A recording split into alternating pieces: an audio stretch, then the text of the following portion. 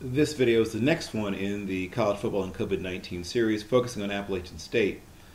So recently it's been learned that 7 team members and 4 members of the staff have been isolated and some are symptomatic, some are asymptomatic, but they are in isolation. They've already lost 4 previously scheduled non-conference games. This now puts their next game, which is scheduled to be played on the 12th of September, in some jeopardy, but there's still hope that they'll be able to go forward and play. Once again, there's much more to come very soon.